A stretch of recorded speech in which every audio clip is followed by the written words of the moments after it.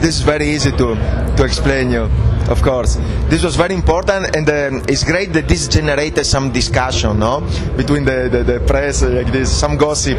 But this was very important to clarify that this, because there was the presence of the name Luca Turilli on top of the logo for the new band, and this was just because to avoid the legal problems that we had in the past. I couldn't have not used Rhapsody alone, but I had to have this. My name in little to be able now to go on like that, and so for the people, because of the same presence of my name, to not let them think that this will be Ascending to Infinity will be like a fourth Luca Turilli solo album. So it was a kind of way to have the people speaking about and to let them understand that this is just a new Rhapsody album. Then now the people can say it is the number one, number two. But for me, the important for the record company Nuclear Blast was important to clarify this. So now I don't care. It can be, you can call it like you want, no? But it was important to say, because I didn't compose this album like I composed the solo albums. This I composed like I composed all the other Rhapsody albums in these last 15 years. No, for me it was essential. That is Italian, because, sorry, mosquito of the Hellfest mosquito. It was important because for me, one of the basic elements of my composition really now it became the writing of lyrics in Italian, no? So as I like to express myself in Italian, then to have an Italian singer is fundamental, of course, no? It would be strange to have a singer, an American singer that I like singing in Italian. So yes, this is the basic thing, no? Also because I like this operatic approach. I like to insert this kind of fragments really from opera in the music of Rhapsody. Already we did it, me and Alex, composing songs like Lamento Eroico in the past for Fabio in Rhapsody. So I want to do even more now, no? Because I really like, I think opera, very epic, sounds very epic.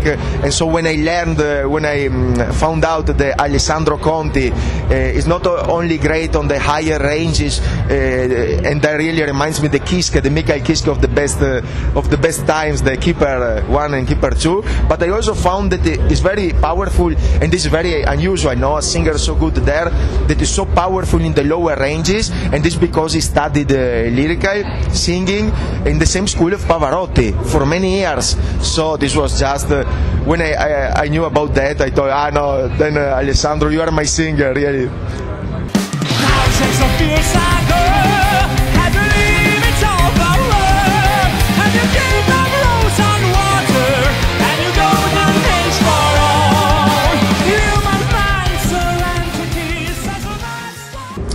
Some people told me that this album sounds to them more connected to the very first discography of Rhapsody, no? And it was a little bit, I think, to tell this, because normally this is the basic way I like to compose, to write music for. I was inspired completely creating Rhapsody, me and Alex at that time, by really the two keepers of Halloween, no? So this kind of sing-along, very high, very... so just the idea to add to this kind of very high-toned melodies, this orchestration under, no? There was this a little bit the basic idea behind Rhapsody. So we started composing Legendary Tales and the first symphony album more in this direction, no? Then we changed because you change in the years like this. But now that I start this new adventure under the name Rhapsody, it's really a little bit to underline that, no? To come back to this first passion, and having found a singer like Alessandro really allowed me to do that, no? And so because I really feel in my blood this kind of sing-along, no? When I think to songs sung by Kiske like Twilight of the Gods or March of Time that we made the cover now, it really gives me the feeling of other dimensions. It's really like a flight, you know? And I always like to have that in my music too. I cannot tell you nothing because I didn't listen anything from his new band Unisonic, because I'm here making promo. I just heard something like that, but I never heard the new Kiske. So the new, what he's doing now, no?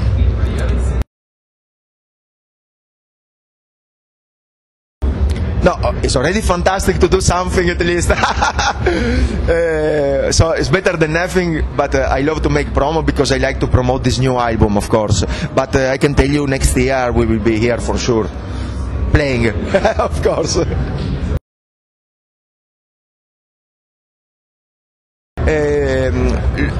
This is the word that I always wanted to use, because cinematic for me was always the music of Rhapsody.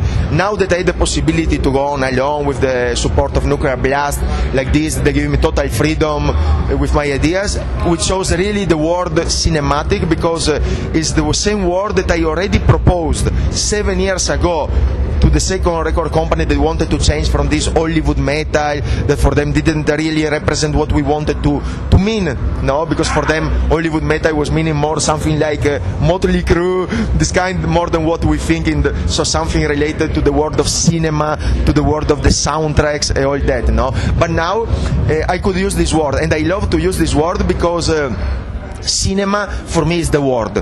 Cinema is the international word. You can understand it. Me, I can understand in Italy. The English is the same. So I would have liked to use it since a lot, but now I can finally use it. And of course, cinematic metal means everything, because the word cinema is the heart, at the heart of the composition of this music. We started with Alex in 1993. No, in 1993, to be honest, we were more inspired by classical music. We were coming from Yngwie Malmsteen, from Helloween, like this. So more this kind. But then, in the 95, I discovered this album. It was the soundtrack of Batman, the movie of Tim Burton. The music was written by Danny Elfman, and I thought, but this is even better than classical music, no? And then I proposed to Alex, why we don't write, we don't include this music in our. So we were sending in that moment the demos to have enough songs to come out with our first albums. That then it was Legendary Tales in 1997. And so we proposed to our record company. We sent this new demo filled with this new orchestral style, no? So we were making intros, outros, adding, and we were afraid because maybe our first company could have thought, no, this is difficult music, this is too much progressive, like this. But no, in the end, they were totally excited. The Lim Schnorr of LMP, that was also the manager of Helloween at the time, no? He was the one who discovered them, also discovered Angra. He discovered also Rhapsody, and so he told us, yes, this is the new music, I will promote it as Hollywood metal. He felt it was something new, let's say this combination between soundtrack music and the world of heavy metal, in the typical power metal of bands like Helloween. So he felt, so already at that time cinema was everything, was the fire, the engine of the Rhapsody. In the same way, after 20 years, I can tell you the passion is still the same. Cinema, cinema, cinema. I go to see from Transformer, Avenger, Battleship, these great big budget movies, to the more intimate movies. I love everything. If there is a great story, if there are great special effects, doesn't matter. I love cinema. And the same emotions that I have when I see these big movies, these soundtracks, these narrations in the trailers, no? For example, for these movies, I want to transmit back with the music of Rhapsody.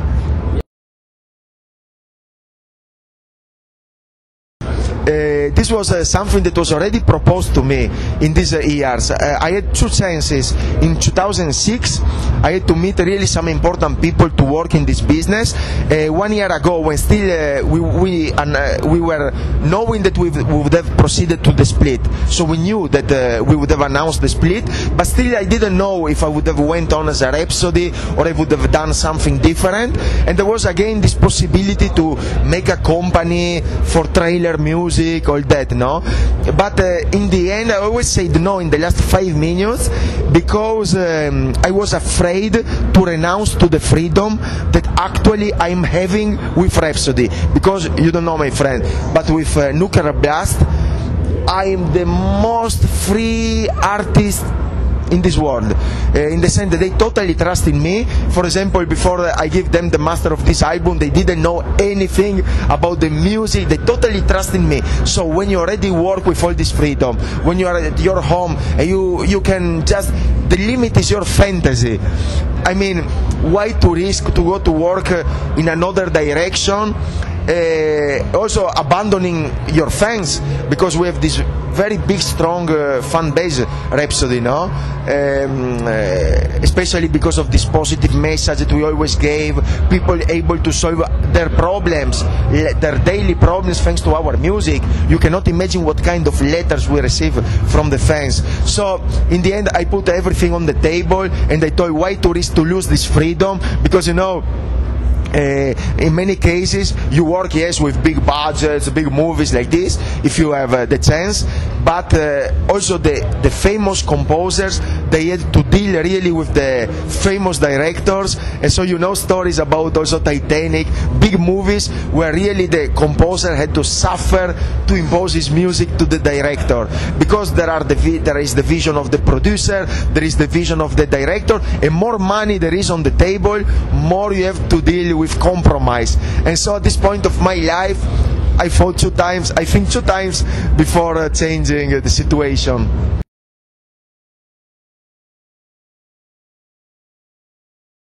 Now creating the two different bands, now I cannot tell you what Rhapsody of Fire will be about, because when I was working with Alex, I was writing the saga, everything was musically and lyrically related. Now we announced the end of the saga, and that's why the split came just after, We really wanted to finish this artistic cycle.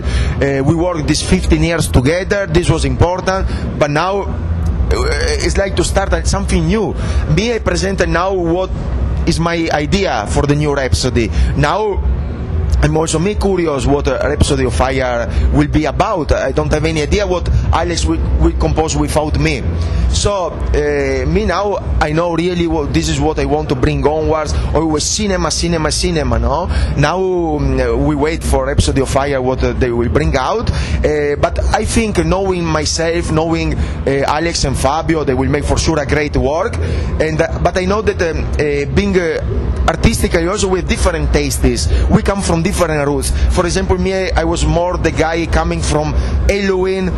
Alex and Fabio, they come more from this hard rock, American hard rock. These are the main influences.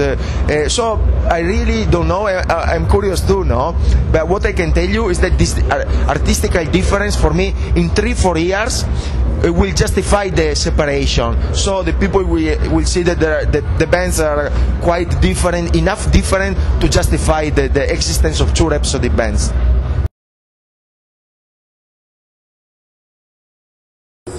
No, sorry. This then I would go to write soundtracks, because in the same way that I would not write only soundtracks because I miss the heavy metal. Because what I like is really the connection between the soundtracks and the heavy metal. Otherwise I miss the impact of the guitar. If I write only soundtracks, with only orchestrations, if I would play in the same way, just normal, like many bands, just guitar, bass and drums, I will not play heavy metal. The connection, yes. Anyway, there is no limits for this, because right now that I'm thinking already about the music of the second album, and now especially that there is not a saga to respect, a fantasy saga like this. In every song I can write about everything, in every album I can speak about everything. The limits is just your fantasy. So there are not problems of to offer a lot of variety in the next albums, Absolutely, I can really compose whatever passes in my heart and touch my soul in some way. So there is but I really would feel totally limited if I would have just 4 instruments. I should write the music for 4 or 5 instruments.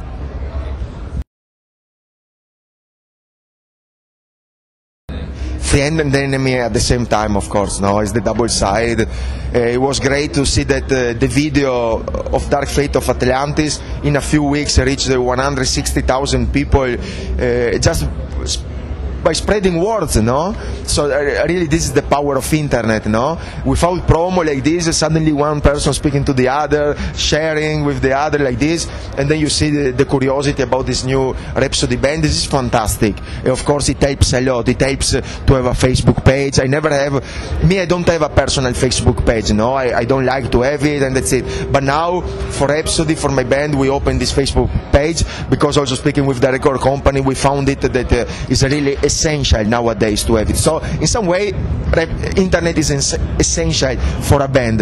Then, of course, the problem of the download is a big problem, but now we found a solution also in this sense, and this is the first time that my album is not leaked online when it's missing just 1 week before of the release, and this is amazing. There are some solutions you can find to avoid this, and this time, for example, it worked. I remember the Frozen Tears of Angels or From Chaos to Eternity. It was already online, spreading for everybody like 1 month before, but now I mean, slowly you learn to know internet, you learn to find solution. I mean, there are also some people that then had to pay because of that, no? They had to be sued by the record company because some people don't understand you make lose money to a lot of people making like this. You ruin the band because then, of course, if you put the album on the net, then you lose the investment, you lose everything. The record company pays less the artist, the budget becomes less and less, you can offer less quality and so on. It's a kind of chain reaction, no? But it happened already that these people that put our albums on the net, they were prosecuted legally, no? And so, or they were fired from their jobs or whatever because of this. Because this sometimes the people don't realize that this is something legally very important, no? Sometimes they think, oh, they share with the friends, but it's not about that. It's something really worth of legal lawsuits, no? Legal lawsuits. So, but at the same time, also the record company, they are finding new strategies to avoid that. And for example, we applied one of these strategies to this new album, and they really work well. Then, of course, when the album is out, then it can spread. It's also promotion in some way for other people that, in any case, will never buy the album. We are lucky with Rhapsody because, in some way, we have, as I told you before, a strong fan base, and the people who love Rhapsody love to have the real thing in the hands. So that's why we spend a lot of money. We lost always with Alex, we did it, now I do. We invest a lot to have special booklets, very rich, full of graphical elements, in the way that a fan of Rhapsody really has the great thing in his hands, no? Because maybe I'm old school, I don't know what, but still I love when I buy an album of a band to have the booklet in my hand, to follow the lyrics while listening to this music. And I know there are many people respecting us, respecting many other bands, and doing that, no? I know Thomas of Night is saying the same things I'm saying now, no? He's also like, we don't understand how the people can really listen to one of these songs just on the iPod like this, not even living the feeling, the pathos, the atmosphere of reading the lyrics on a booklet while following the music, no? This is, maybe we are really old, we are the Flintstones, but I really, this is an emotion that we don't like to miss, no? So me personally, maybe I discover one band on YouTube, on iTunes, but then I buy the album, of course. This is the satisfaction. I buy the albums. If I buy from iTunes, then I want the digital booklet, of course, no? I'm probably old school, but it works like this for many artists, many bands. We think it in the same way. It's just a matter of learn about internet, how to use it in our advantage, and to offer good quality to the people. It also, I mean, it's important. Things like iTunes, Amazon, they give the possibility already for the people to listen. I mean, iTunes offers 90 seconds of music. I mean, you understand, if an album listening 90 music multiplied for 10 songs is 5-6 minutes for each album, you know if it's worth the investment. Ecco. Also, for example, I don't like to buy just one song. Like 99 cents, you buy one song. I mean, you can discover after many listening that you like another song, that maybe in the snippet, in the preview, you didn't like, or maybe it was not the part of the song that you could have liked more, no? You buy the whole album, it's €9 nowadays. I mean, it's worth the band, it's worth the work of a band to work for 1 year to give you the best.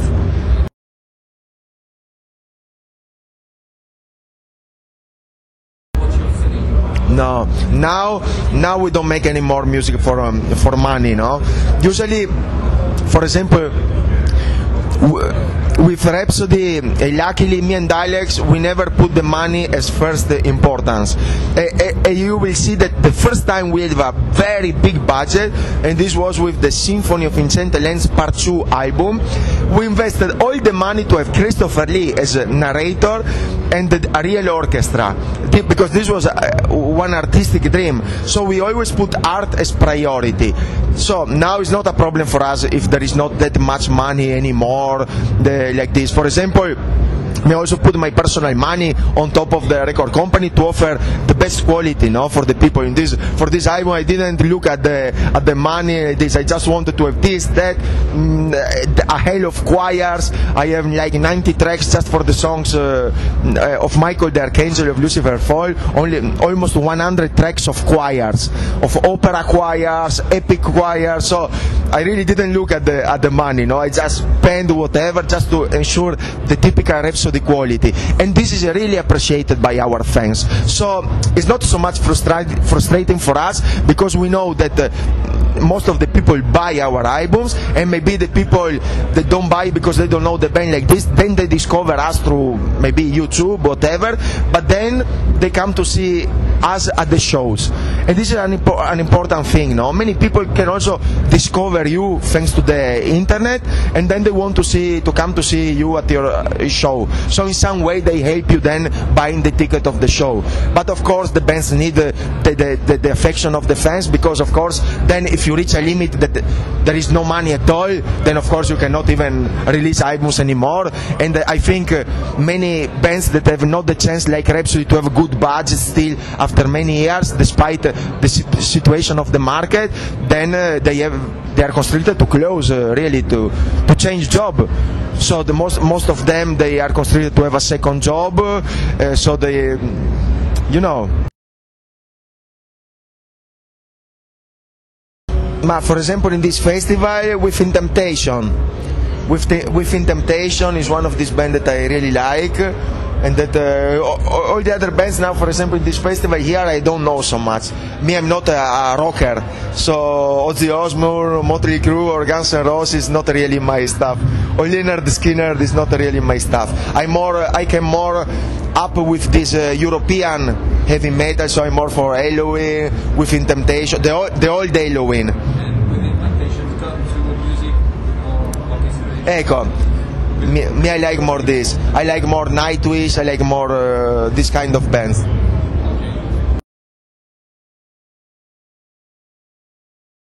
The tour, of course. The tour. Expect us in November and December in France for many days. It will be a great tour full of visual surprises, because we are working with the same guy who made the video for us, this Ove Lingvall. We are preparing a lot of visual surprises, because we want to present also something more spectacular than just the band playing on stage the old hits. There will be also a lot of variety in the choice of the songs.